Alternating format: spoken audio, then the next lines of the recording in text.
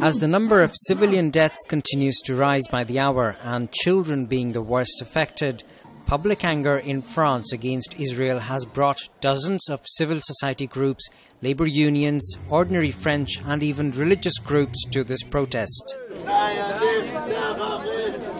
Israel is murder. It's impossible. Why they say we just want to stop the Hamas, but that's not the reality. They kill children and the tunnel. No, it's a bad excuse. No, they just want to kill a lot of people, and that's all. And because they think it's their territories, so they can do what they want. But the reality is not that.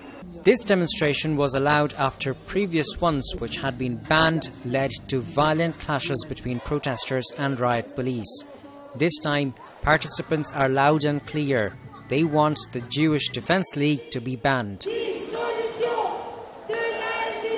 The League is a Zionist group existing legally in France but considered as a terrorist group in the US. These demonstrators also say Israeli goods of all kinds should be boycotted. They say Hamas have like a missile and they're shooting Israel, and this is just excuse. Israel have new guns, have a new arm, and want to try it in Gaza. That's it.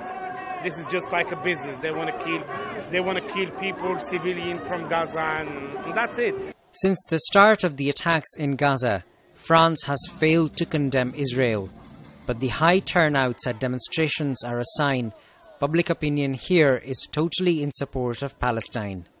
These demonstrators behind me say they will continue to take to the streets of Paris as long as the war in Gaza doesn't come to an end. Mr. Pry, Press TV, Paris.